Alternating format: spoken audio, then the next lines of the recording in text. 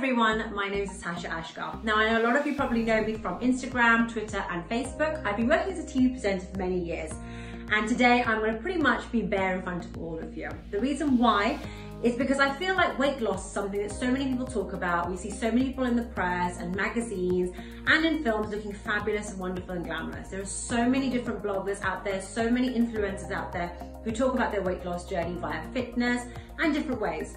Well, let me tell you something. From a very young age, I've suffered from PCOS, also known as polycystic ovary syndrome. Yes, my mother's probably going to kill me for confessing that out loud, but it's a condition that I've had. I've lived with it, I've dealt with it, and I've moved on from it. However, one thing that you have with polycystic ovary syndrome is, unfortunately, you're more prone to gaining weight than anybody else perhaps maybe. It's very, very hard to lose that weight, particularly when you do all the workouts and the diet and everything. And I'm sure a lot of people who are trollers out there will hate me for saying so, but I have tried every diet under the sun. I've tried Atkins, I've tried the Dukan diet, I've tried the cabbage soup diet, you name it, I've tried it all.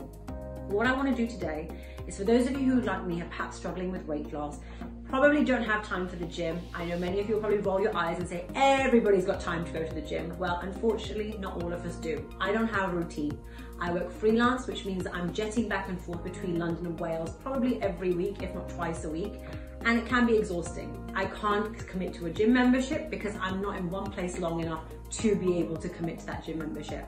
A lot of people have told me I've made a lot of excuses. So what I try to do is look at different ways as to how I can lose weight. So what I've done is, after a lot of research, this video is going to be focusing on a new form of diet, I should say, that one particular celebrity has embarked upon. Now, if you love your TOWIE, you probably know which direction I'm going in, but Gemma Collins, who I know is loved for her role in TOWIE, she's given a fantastic new podcast. I know she's very successful and very popular amongst you. Now, she started something, or a particular regime, called the skinny jab. Yes, it's basically an opportunity whereby you pay X amount of money to the company. They'll do a full medical background check on you, ask you any issues that you've got, any problems that you've got. Now, because I've got polycystic ovary syndrome and I take medication for it, it's something that they were very much reluctant to give me, but after providing with medical reports and doing the whole shebang, they finally sent me my pack. So what I'm gonna do with you all now is share my journey of weight loss whilst doing the skinny jab. So my pack came through the post, and so with my pack, obviously you get an injection, which is kind of like a diabetic pen, which I'll talk about later, but you get a skinny jab report. Now inside this report, it's gonna show you exactly where you stand with regards to your dates, your height, your weight, your BMI, your blood pressure, your glucose, your cholesterol, and your iron levels as well. So that's fun-filled stuff to look forward to.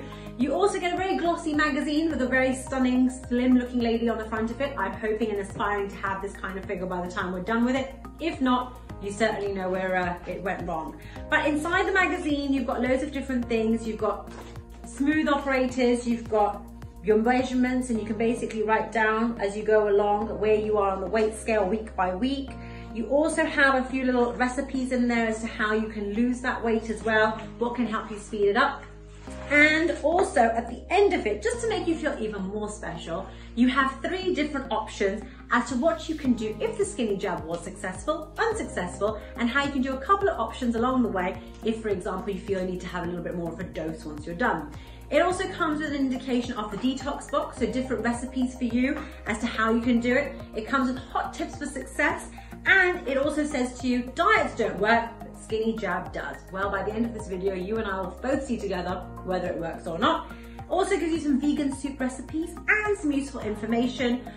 Inject immediately after food at around about the same time each day, ideally between 10:30 and 1 AM. So the deal with skinny jab is you pay money, you get the jab. You get all these little bits and pieces with it as well.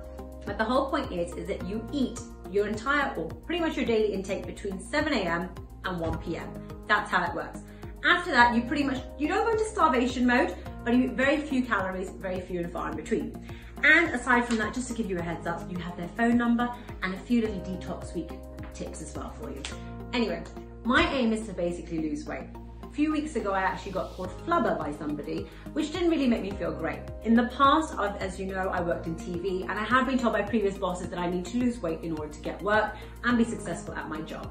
Personally, there are a lot of people out there who will hate upon you when you gain weight. But one thing's for sure, is that when you do lose weight, yes, it will make you feel better. It may help you feel a bit more, motivated to get on with your day. But above all else, I think it will help you with your self-confidence. One thing I have is self-confidence as it is, and I don't really think that diets and all that kind of stuff makes me feel any better than I already feel about myself. However, I do know that society is pretty fickle and one does need to lose weight, if not for anything, more than for one's health. And if you've got polycystic ovary syndrome or any other condition whereby weight gain can have an effect on your health and on your condition, then believe me, it's worth a try. And I'm one of those people who will try anything in order to see if we get any results. So make sure you stay with me and follow me on my journey with the skinny jab. I'm kind of dreading injecting myself, if I'm honest, because I have a bit of a phobia about injections.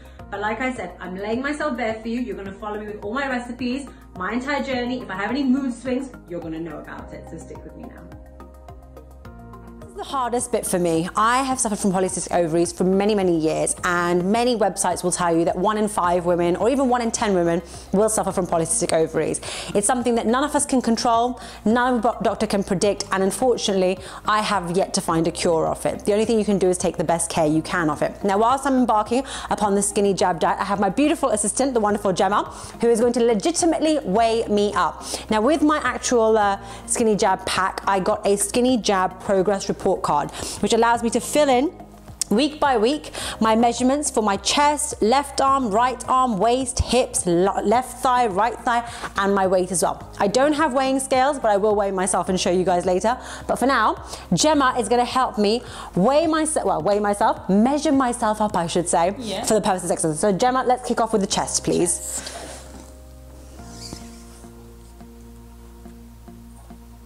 42. Okay, fabulous. Perfect. Left arm is that one. Okay.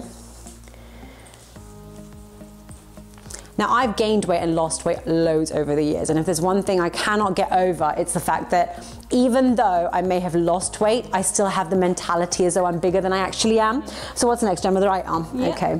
And I know a lot of women have this issue, but hopefully with my journey, you might be inspired to try it. You might not. You might think to yourself, you know what, this is not for me. I'd rather just go to the gym and do it, which is absolutely fine. But due to my life and my time restrictions, this is my option. What's next, Gemma? Waist. Let's do it. I'm not even gonna try and breathe in, to be honest with this one. Okay. 36. Okay, perfect. And the hips as well. This is my problematic area, everybody. And as Shakira says, the hips don't lie. Mine aren't going to either, I'm sure. 45. Okay, perfect. Right, and then we have a left thigh. I don't know why on earth I'm measuring my thigh, but okay, here's a left thigh for you.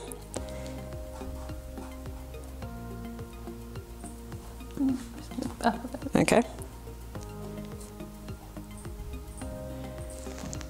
That's fine? Yeah. Okay, so we're going to call it 22 for the left thigh. And for the right thigh, we're going quite high up actually. Okay. 22. Perfect. They're okay. Even. Well, good to know my thighs are even. So there you go, guys and girls. Those are my measurements, and thank you very much, Gemma, for that. Week by week, you're going to be measuring up with me, and hopefully be able to see whether the skinny jab diet works or doesn't. So it's the first day of my skinny jab diet, and I'm going to tell you what I'm having for breakfast. So some onions, 2 eggs, a bit of cheese, salt, pepper, and I'm going to put a bit of milk into it as well, add a bit of flavour, and a bit of oil as well. Tiny, tiny little bit of olive oil. That's breakfast, and I'll keep you posted as to lunch and dinner. Hi everyone, it's Natasha again. Now, as you know, today is day 1 of my skinny jab journey with you all at home, but one thing I want to make very clear from the outset, that is that I'm not a qualified medical practitioner. Yes, I'm embarking on the skinny jab journey with you all at home, just to give you an indication as to how it works, how I feel, potentially what you could do, and how you'd feel if you're going to be doing this yourself. But if you're thinking about doing it, I have to tell you right now, make sure you speak to your doctor, speak to your specialist, and make sure you don't withhold any information when you speak to the skinny jab team. Okay everyone, so as you know, I'm doing the skinny jab diet, and I figured I'll show you piece by piece what actually comes in the pack. So you get a very sexy looking silver envelope. Inside that you get the box, which is the main jab. Now, I'm going to open it inside with you, so you actually see what it comes with, and you know what obviously we've gone through the books together. This is not a knife before you start wondering it's a sharp object. It's actually an envelope opener. Okay, so you have these, which are the needles, which you're going to be injecting for 30 days. And you have this, which is like a diabetic pen. So to get a bit of a gauge as to how it works, it's filled up, it's fully loaded with what needs to go inside. So from my understanding, I'm not going to show you the gross part because injections freak me out. You take that part off, the needle. You, I believe, screw it on like this. Okay. You take it up to 0.6, which is what is meant to be my actual allocation of medication every day. And you unscrew the top, unscrew the bottom. So literally it looks like a diabetic pen. And I'm not going to show you this bit. So Stephen, darling, you can turn the camera off because I'm not going to show how it works, but literally you jab it in, tick, tick, tick, tick, tick on the top till this goes into 0, and that's it. And here we have the final result. A lovely little omelette, which I'm going to be eating as my breakfast, and I'll be following up with a few little snacks before 1 p.m.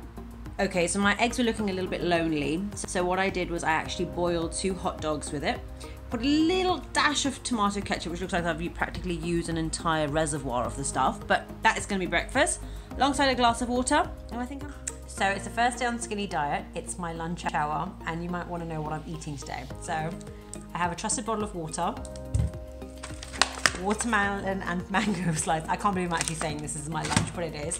And because I really like them, British piccolo tomatoes. This is what I'm going to be eating. It's going to be my last main meal of the day. You saw my breakfast earlier.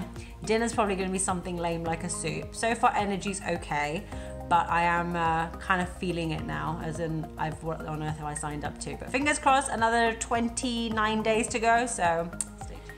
So it's lunchtime and I've decided to spoil myself today. I'm actually having a jacket potato with butter, which I'm allowed to have, and I figured I'll have it with something like that, kind of like not make me feel like I'm on a diet completely. So I've teamed it up with some cheese and beans. It is literally swimming in the stuff, but this is my last meal, or my main meal, I should say, for the day. So here, this is what I'm having today. Ta-da! And I'll fill you in on any other snacks that I have throughout. So it's been exactly 1 week since I've been doing my skinny jabs, and I have to be honest with you, I am feeling a lot different. The nausea is a little bit irritating considering I'm phobic of puking and stuff. However, the good thing is that I am feeling a lot lighter, feeling a little bit more energetic, but there are days where I do feel a little bit fluey. It has been difficult, I'm not gonna lie, and I'm gonna put my hands up and say I did sin for 1 day because I did surrender my soul for a KFC. However, I haven't had anything sweet. I've been drinking complete and utter water, juices, all the healthy stuff under the sun, and it's now time for the 2nd week of the measurement weigh-in. So Gemma, if I can call upon you to give me a hand, please. Considering you did these last time. Yes. The same good old trustworthy measuring tape that we had last time. Okay, so start with the chest again. Okay, there you go.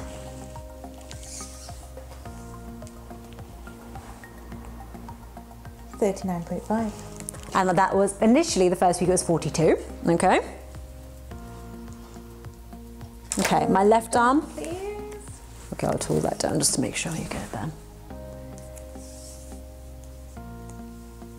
There you go. That stayed the same. Okay. So I'm still 12 on my arms. On my left arm, my right arm.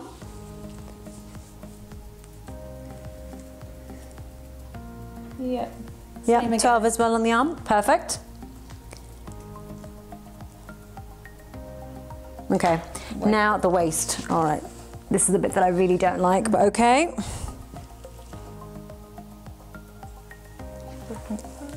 Yeah, left arm as well. We've gone down from 36 to 35. 34. Oh, 34. Oh, 34.5. Okay, now the hips, and Shakira likes to say the hips don't lie, so this is the bit that I dread. Okay. 43.5. And that was originally 45.5. Okay, fantastic. And then we've got thighs to go. So left thigh. This is going to be a barrel of laughs, isn't it? Okay.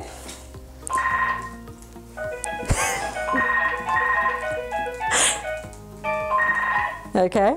20. All right. So left thigh is 20. Okay. And the right thigh is. You're in for a big filming session. Okay, do you want me to twist around? 25. 9.5. Fantastic. I'm gonna give you a Oh wow, okay, so I've lost 2.5 inches on my thigh, which is amazing. So as you can see, the skinny jab diet is going pretty well. I'm doing everything the best I can in order to make sure that I have the optimum weight loss, but I'm not gonna lie to you, it is tiring. I probably haven't picked the best month of the year, which is my birthday month, where I'm probably going out more, partying more, and doing all the things one shouldn't be doing whilst doing this, but I am genuinely doing my best. But I will be doing another measurement and weigh-in, or whatever you wanna call it, next week with you, so make sure you don't go away. So today I didn't really fancy breakfast for this skinny jab diet thingamajig. I'm feeling okay, a bit tired, a bit knackered, a bit whatever. But today breakfast consists of some piccolo tomatoes, and I will be having lunch shortly, but I'm teaming it up with loads of water. I've completely cut out carbonated drinks, which I'm finding really difficult. I can drink water and carbonated water, but it doesn't really taste of much, so I'm sticking to the healthier options, but I'll keep you updated.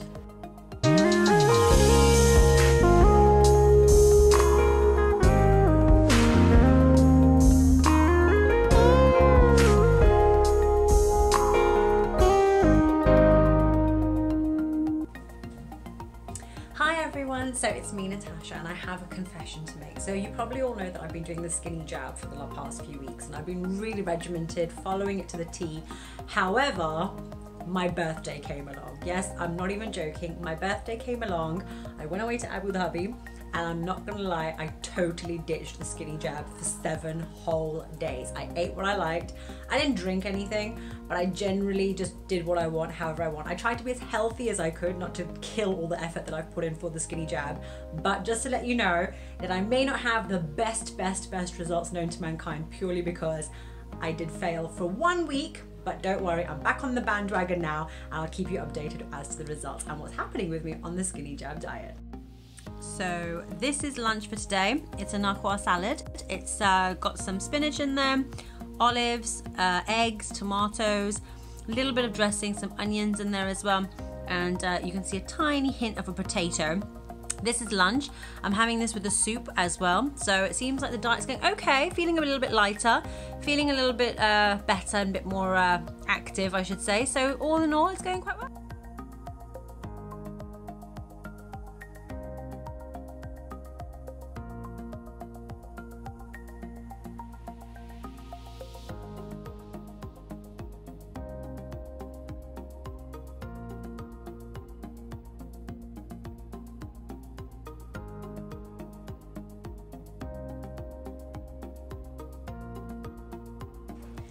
Hi everyone, it's only me. So today's my last day on the skinny jab, and I'm truly suffering. I'm really wishing that I could eat carbs. I feel genuinely lighter. However, it's been a struggle, but I'm going to do my final weigh-in later, so hopefully we'll be able to see the results as to whether it's been a success or not. Hi guys, it's me again. Now it's come to the end of my 4 weeks here on the skinny jab. It's been one heck of a journey. I've certainly learned a lot. I know I had a blip week in between, but nonetheless I came back and powered through as one does. Now, as it's my last ever video, particularly for the skinny jab, I just want to reiterate a couple of things. Number one, it's not as easy as it looks. Number two, being a little princess who wakes up at 10 o'clock or normally 9ish in the morning, having to wake up and eat between the hours of 7 and 1 has been especially difficult. Number three, I'm not gonna lie, I haven't noticed much of a difference. However, people around me have said that I look a little bit thinner. I don't know if it's just psychological on my part, but I do feel a little bit lighter. But as my final gift to you, I'm going to do some final measurements, because as you know, every week I've been doing my measurements. I've been pretty regimented. I've normally had my beautiful assistant Gemma helping me out, but today I'm going to do them by myself for you at home. So without further ado, let's do some final measurements for me being on the skinny jab.